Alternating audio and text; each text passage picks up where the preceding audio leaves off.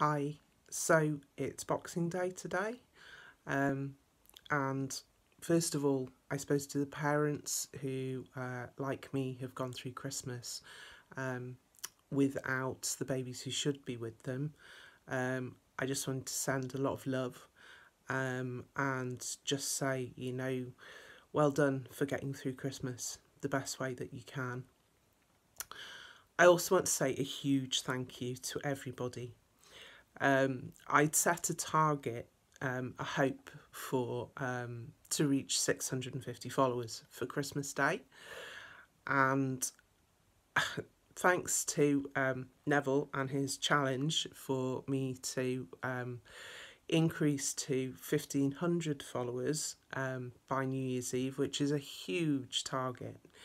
I can't quite believe that from the 650 I'd set for, I'd hoped for Christmas Day, that I'm now in a position to have 889 followers, which is just phenomenal. And honestly, I can't thank people enough. I can't thank people enough for their messages of kindness, their support. Also to people who've been so open and talked about their own losses, their own babies that they've lost. It's a brave thing for people to go openly on social media and talk about this, but it's something that's so very, very important. So the other thing I wanted to mention, well, there are a couple of things really. One is something I haven't really talked about is my play. You will probably, if you're following me, have seen me advertising kind of Dancing in the Wings, my new play on Twitter.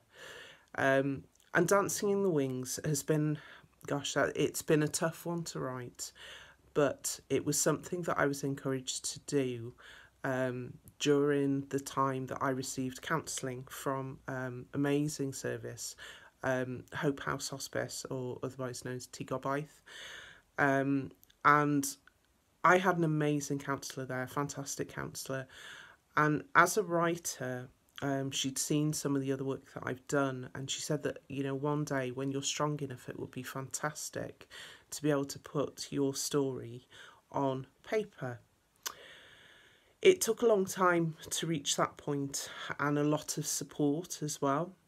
But finally I created Dancing in the Wings, and Dancing in the Wings tells the story of a couple called Rachel and Jack Bennett, and their story parallels mine. So the story tells the whole picture. It gives the whole picture very honestly, from infertility treatment through loss, and the journey out the other side for both the mum and dad, for both Rachel and Jack, the struggles that they had to deal with. Why have I put it on stage? The problem is that baby loss is something people really don't like talking about, and I completely understand that, because at the end of the day, babies shouldn't die, and in the big scheme of things, they shouldn't die. So who on earth wants to talk about it, and who on earth wants to think about it? And I guess that's the reason why I have written it, because one of the big things with when you lose a baby is that you do change. You change as a person, and the people around you quite often will struggle to know what to do and to know how to support you, and to even know what to say is such a big thing. So I wrote this play to parallel my own story, because I thought if I can, in the words of one of the Twitter followers on here, if I can open the window to this journey and help people understand a little bit better, then it might just reduce the fear and the isolation. Isolation is a huge issue with baby loss, because people really aren't sure what to do with somebody who's been through this, because it is just so traumatic and tragic and sad, and what do you say, because you can't make people feel better.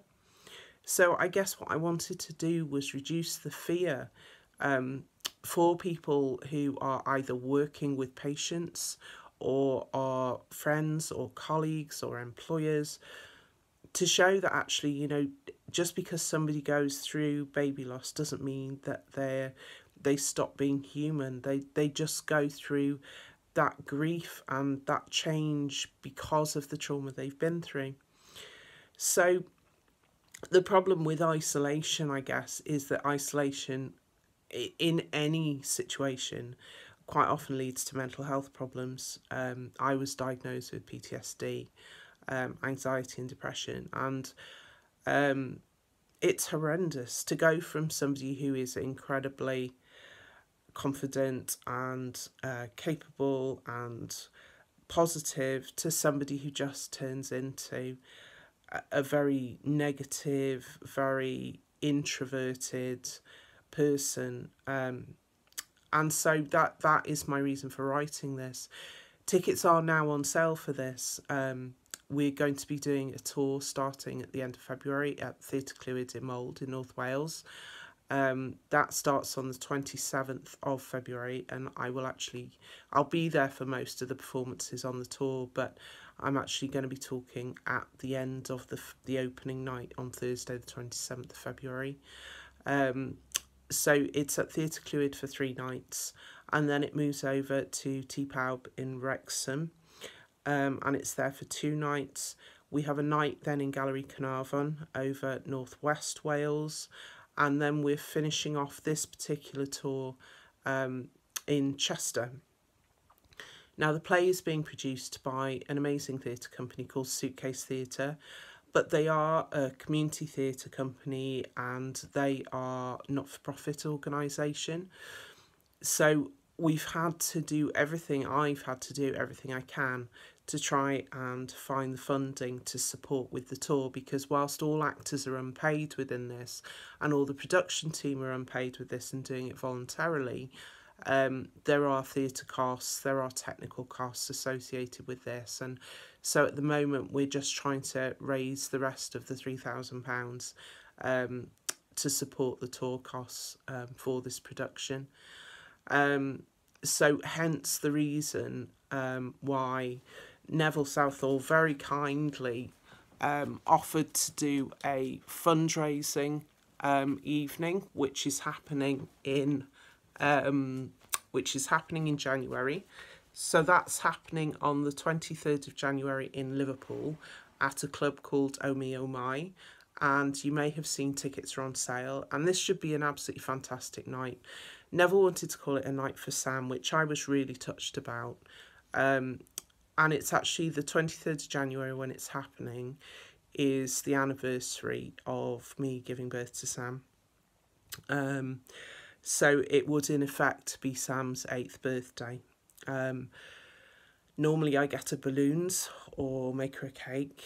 This time we're actually having a whole celebration event for her with an amazing former goalkeeper and footballer, but also we have music. There's a band, the Rustic Duo.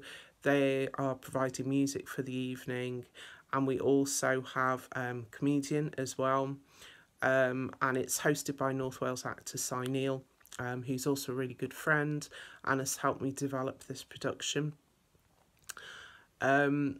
So that's the purpose behind it. If we don't raise the funds for it, we just can't complete the tour. And my idea is I really, really want to get this to as many people as I possibly can.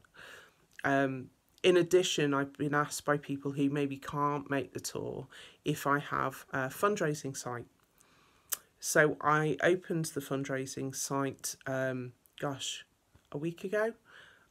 So there is a link on my Twitter account for the fundraising if it's something you feel you would like to donate to, just to get this story out there, get Sam's story out there, and just raise awareness so that we can improve the support and understanding for other parents like me. I think unless you can see the journey, it's very difficult to expect anybody to understand. So that's what I'm doing at the moment. So tickets are now on sale for the production if you're interested in going to see it. Also, we have Neville Southall's A Night for Sam in Liverpool. Tickets on sale for that.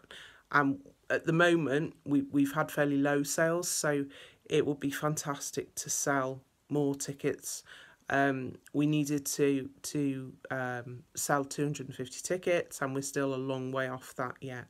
So if you'd be interested in coming in and seeing Neville and question and answer session and an audience with him, then please do buy a ticket and come along, and I will be there and charities will be there. And as I say, there's music and there's food provided within that. There's a bar there, and it's a really, really good venue, and we've got the comedian as well, so do, you know, have a think about that. It would be lovely to see you there. And then finally, the fundraising site. So if you feel you would just like to donate a small amount to help raise awareness of baby loss, that would be fantastic. So that's it from me today. A huge, huge, huge thank you to everybody who's followed me, everybody who is giving me so many messages of support. And I've just got to get to Neville's challenge now, so I've got to beat this challenge. So I've got to get to 1,500 followers by New Year's Eve. So please do keep retweeting, and the more people who see this, hopefully the more we can raise awareness. Thank you.